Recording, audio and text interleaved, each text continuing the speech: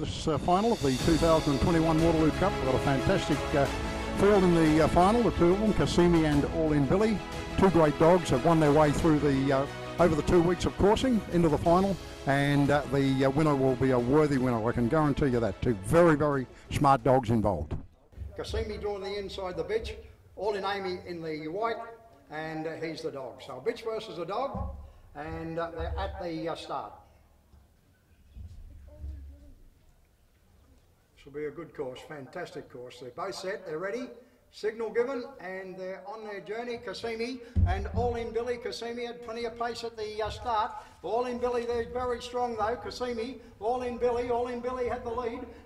It's coming out of Kasemi. All In Billy trying to pick it up. Kasemi in front. All In Billy grabbing it, dives near the line. I'll leave this to the judge.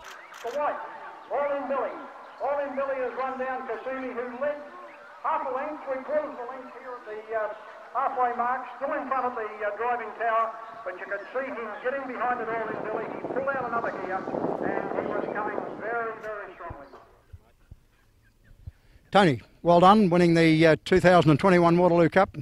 We said 3 or 4 weeks ago here when you produced this dog, how he'd be one of the main contenders. He looked very, very good, not only up the straight here, but he's a very, very good dog around the circle, and you've turned him out in fantastic fashion and taken out the final of the 2021 Waterloo Cup. Well done, and a great exhibition of coursing right throughout the 2 days.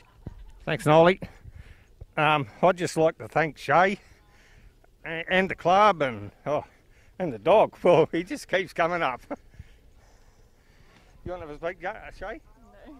No. Yeah, no, you've certainly done a good job with him, a great job, and for a dog that only started coursing a few weeks ago, yeah, to take out a Waterloo Cup, it's a pretty big performance. Most of the dogs that I've seen Waterloo Cups have had a season, some of them 2 seasons, and they can go on to win these sort of races. But to start off like he has and beat the dogs he's beat, because we said before, there's no doubt this year's field was the best calibre of dogs we have seen for many, many years in a Waterloo Cup. There's no doubt about that. I thought I could win the first course, and I thought after that it's going to get really tough, because he was on the outside and he just loves the inside. And, well, it didn't worry him being out wide today. When he beat Utah Ghost in the one of the runs back, couple of runs back, he then did look the one to beat, because Utah Ghost would have been the ruling favourite for the race, and when he was able to beat him, I thought then, well, he's got this Waterloo Cup won. But credit to the bitch, Kasemi. She made him work very, very hard to win the final. She had a nice little break on him. She's got plenty of speed out of the slips, but he's a very strong dog, and he just really kicked into a second gear about 100 metres out, and he was just too strong. Got over the top to score. Well done. Yeah. Yeah, well, when I trial him here, Gary says, well, when he gets to the driving tower, he gets into a second gear. As soon as he comes onto the downhill, he just gets in the top gear. Yeah. And he just keeps coming up. And what's in store for the dog now? Tony, where do you go from here? Probably the Meadows Saturday night. Well, he loves the Meadows. All he's got to do is draw the inside, and he's very hard to beat.